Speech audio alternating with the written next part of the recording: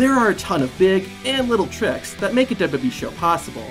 One slip-up is all it takes to expose them though, and being on live TV only makes it harder for WWE to keep its secrets hidden. Even in 2021, we still saw many of WWE's secrets revealed right in front of our eyes, like at Extreme Rules. The Raw Women's Championship match pitted Alexa Bliss against the champion, Charlotte Flair. Bliss brought out her demonic doll friend Lily, as she had been doing, but this actually turned out to be her downfall.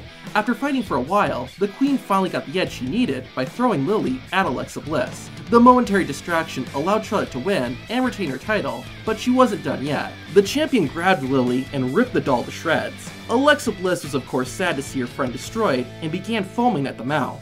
Unfortunately, when Bliss collapsed to the floor, the secret was exposed. Bliss had put a white tablet at the bottom of her mouth after the match, which is what created the foam. WWE actually edited the show after they went off the air to avoid showing this secret. The Hell in a Cell match between Seth Rollins and Edge was one of the best of the year. The rivalry had become incredibly heated, and the two went all out in their final match. Tons of weapons were used, including a wrench that Seth used to try and attack Edge's eye.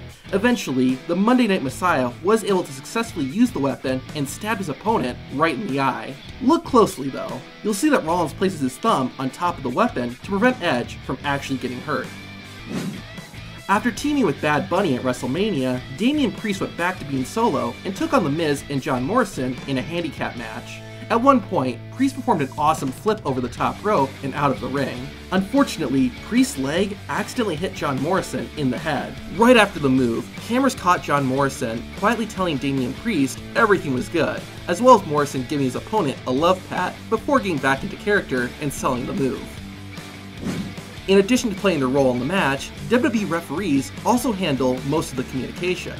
If there's something the WWE producers and directors want the wrestlers to know, they'll tell the referee by talking to him or her through the referee's earpiece. An example of this was shown live on Raw.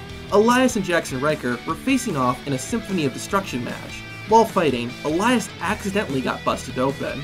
WWE has a no blood policy and likes to avoid it when they can, especially during their PG shows. After Elias began to bleed, someone backstage told the referee to tell Elias to wipe off the blood, which Elias did immediately. This apparently wasn't communicated to the production crew, and the whole thing was shown on camera.